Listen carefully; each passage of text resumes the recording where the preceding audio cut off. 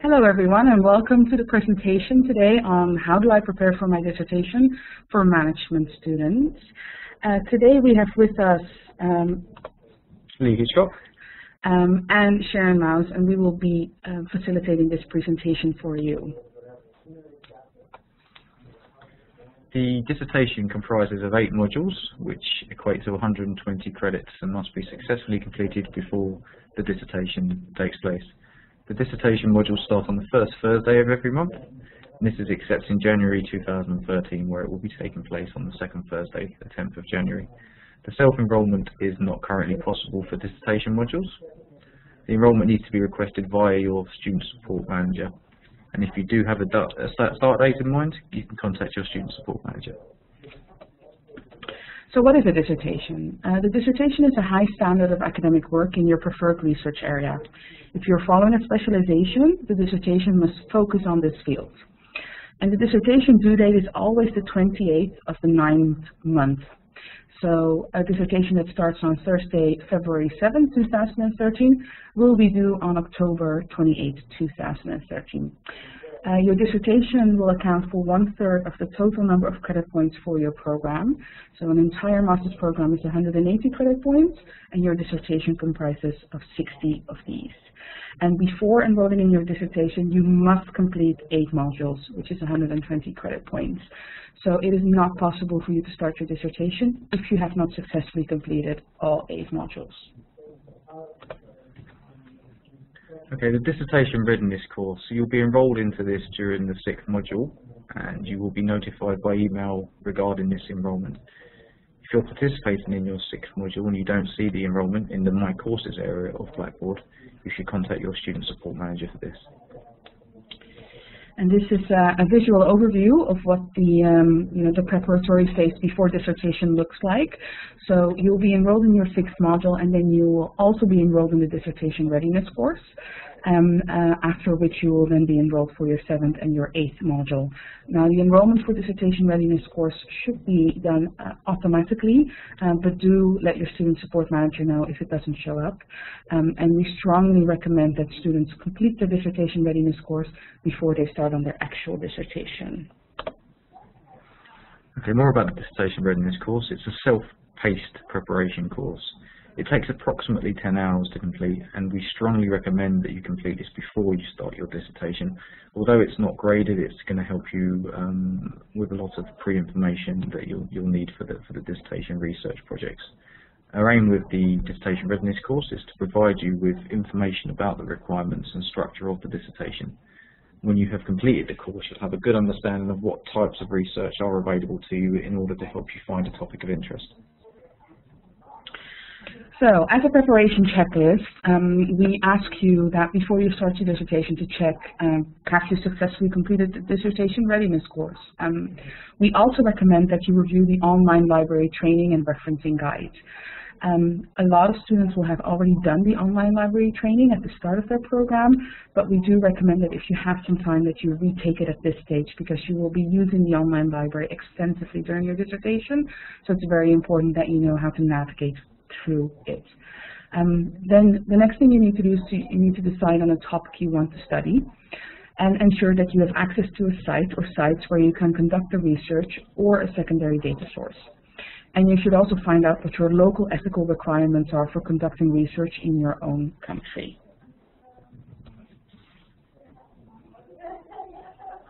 Continuing the preparation for the dissertation module, you should plan for a continuous 9-month module, as if take the 2-month modules that you currently do. You have to work on the premise that it's these 20 hours for the entire 9 months. If you do have a topic in mind, think about what you want to investigate, why and how it will inform other scholars in that field. You should also plan your start and end date with your student support manager. You should also review your referencing guides and the online library training. So here we come again to another pictorial overview of the dissertation roadmap. So the dissertation roadmap, it starts off when you start on your dissertation with a research methods module. This module takes 8 weeks, But the first 4 weeks are very similar to the regular modules you do right now, where there's graded assignments, there'll be participation with fellow students, and you will be submitting work throughout these first 4 weeks. And then from week 4 to week 8, what you will be working on is in a separate class with your dissertation advisor, where you will be working on finalizing your dissertation proposal, getting your ethical review done, so that by the end of week 8 you can submit and hopefully get proposal approval. We then continue onwards with the sort of research and writing phase of the dissertation. This is a bit more of an individualistic phase of the dissertation, so no more submission of work or deadlines, but this is a time where you need to be in touch with your dissertation advisor regularly to let them know, and possibly also send them pieces of work that you've already done, the different chapters of your dissertation for review. And you will be requested to submit progress report in months 5 and 7 of this phase.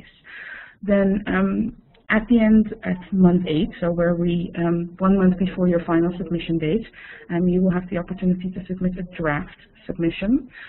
There will be a draft Turnitin link for you to submit this work through, so that you can then review the Turnitin report and make any necessary changes to ensure all your citing and referencing has been done correctly.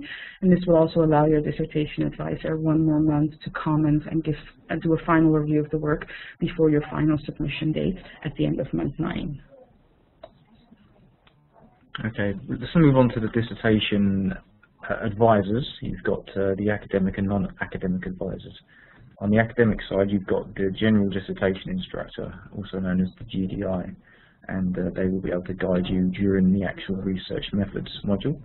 And then for the majority of your dissertation period, you'll be working with a dissertation advisor known as the DA, and he'll be able to guide you all the way through to your submission. You've also got non-academic advice coming from your student support manager as usual, and again they will be there throughout your entire dissertation period for any non-academic advice that you may need. So let's talk a little bit more about the research methods module. So the duration of the research methods module is 8 weeks, and the module is conducted by the general dissertation instructor, also known as the GDI. You will have weekly assignments and deadlines for the first 4 weeks, as it is structured in a similar fashion to a module with assignments and deadlines. And then the second 4 weeks you will be working with your DA to get proposal approval, and there are no more weekly assignments. But do keep in mind that the same sort of time commitment will be required, because you will have to be working very closely with your dissertation advisor to get dissertation proposal approval. The research methods module is graded, and it's worth 10% of your final dissertation mark. And the overall objective of the research methods module is to have your proposal approved. Okay, the DA, or dissertation advisor, is one of the most important parts of your dissertation. Ideally, your dissertation advisor should be confirmed by week 4. You may ask to be matched with a particular DA. You should check this out with your student support manager. You can even look into this before you start your dissertation. But we will try to accommodate any requests you make, and it may not be possible in some cases because some DAs could be oversubscribed. If you cannot find a suitable DA there, we will look at the type of study you're intending to do and the subject matter, and we will suggest a dissertation advisor who has experience and expertise in that field. When you're linked to a dissertation advisor, you go into your own dissertation advisor class to work with your DA. The DA will respond to all messages within 4 days, and any document submissions, including drafts, within 10 days. So let's talk a little bit about the draft proposal. The idea you bring to your research support class will be developed with the help of the GDI, and then your DA into a 4 to 5 page proposal outline. In addition to this, you must also complete the ethical approval document while developing your proposal. Most times, the expedited checklist will suffice.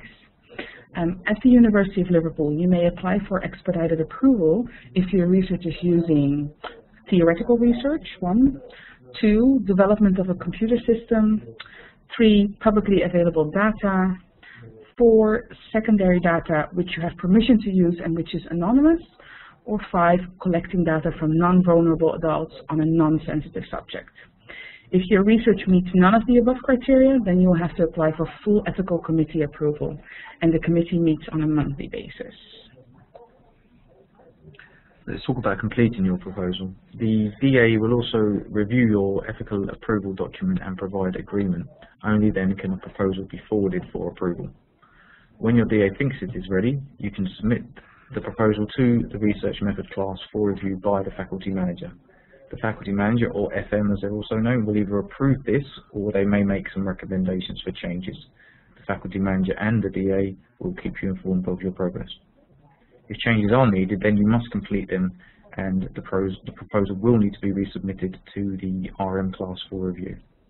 When the FM does agree that your proposal is ready, she or he will make that approval. So once you've obtained proposal approval, you will now be working on your dissertation with the DA's support. We will expect you to submit progress reports at the end of month 5 and the end of month 7 of your dissertation, and this will allow both you and your DA to examine how well you're doing and whether or not you'll still be able to meet the 9-month deadline. Your DA will review the chapters as needed, so don't be shy in asking for assistance. That's what they're there for. And we strongly recommend that 1 month before your deadline that you submit a full draft of your dissertation for review by your DA, so they can provide you with all final comments. And we will also recommend that you submit a draft version through the draft Turnitin link, which will be there to allow you to then view the Turnitin report and ensure that all the work that you have is cited and referenced correctly before you submit your final version.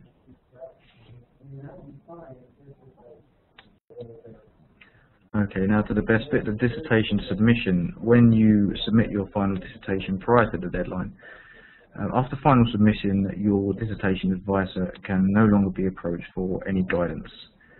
Dissertations are evaluated by 2 independent assessors. You will not be informed of these grades at the time, however, until the Board of Examiners meet. In some cases, a third assessor may be necessary. Your student support manager will contact you with your grade following the Board of Examiners meeting to inform you of your grade. The Board of Examiners meet 3 times a year. They meet in May, February and October. Please note that you will only be submitted to the Board of Examiners when all of your course fees are paid in full. Always keep your dissertation advisor and student support manager informed about your progress as you go. So then you've submitted your dissertation, you have received your grade and passed, and then that wonderful end of studies is coming up, which is graduation. And graduation is obviously a very important occasion. This is what you've been working towards for the entire course of your studies, and it's the culmination of all your hard work during your time at the University of Liverpool. Upon graduation, you will be invited to our campus in Liverpool to attend the graduation ceremony together with the on-campus students, and graduation takes place twice a year, in July and in December. Okay, thank you. We look forward to helping you start your final steps in the journey towards your postgraduate degree.